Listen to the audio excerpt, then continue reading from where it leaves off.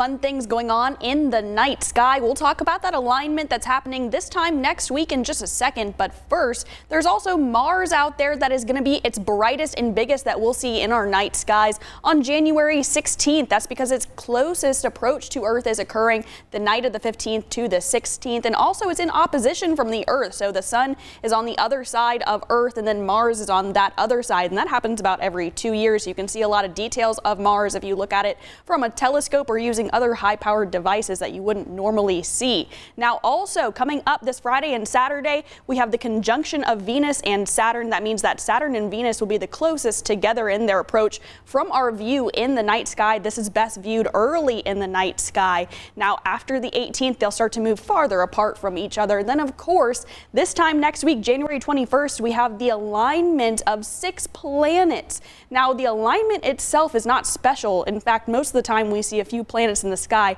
they're aligned. But what is special is that we see 4 or more planets aligned at one time. Uranus and Neptune, you'll need to use a telescope to see these in the alignment. But if you do use a telescope, you can see 6 planets aligned at one time.